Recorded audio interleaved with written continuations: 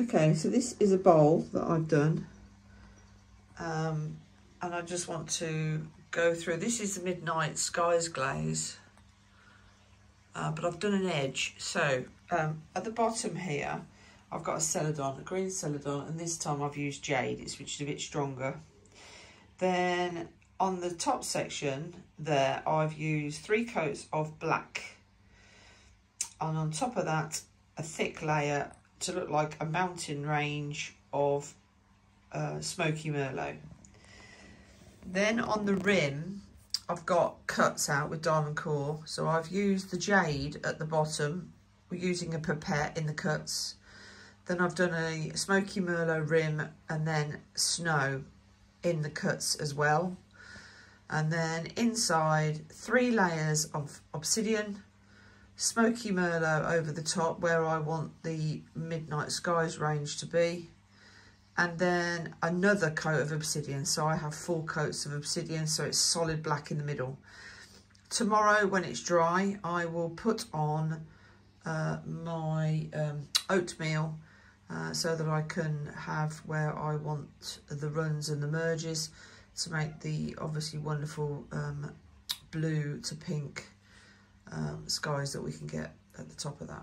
Okay, cheers.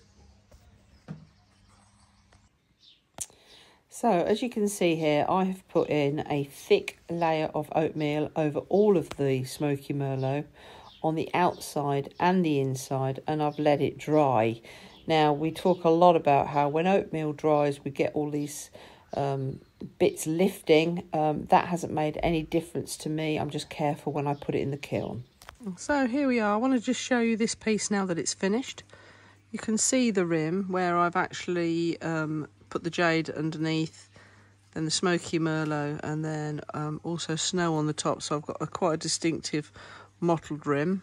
And you can obviously see the inside with the Smokey Merlot and the oatmeal on the obsidian, giving me the Midnight Skies. So it looks like a mountain range. And there we are at the sides. Now, interestingly enough, there was a little crack, not a crack, but a stress fracture on this piece that I didn't know was going to happen. But that's fine for me. I don't mind that. But look how wonderful that glaze is there. It is actually just amazing what that, how that Smokey Merlot and the oatmeal on the obsidian, what it gives us. And then at the bottom, as I said, I'd used, that looks like, actually, I said jade, but that actually looks like true celadon to me. Let me just change it round. So that is the underneath with a bit of chattering.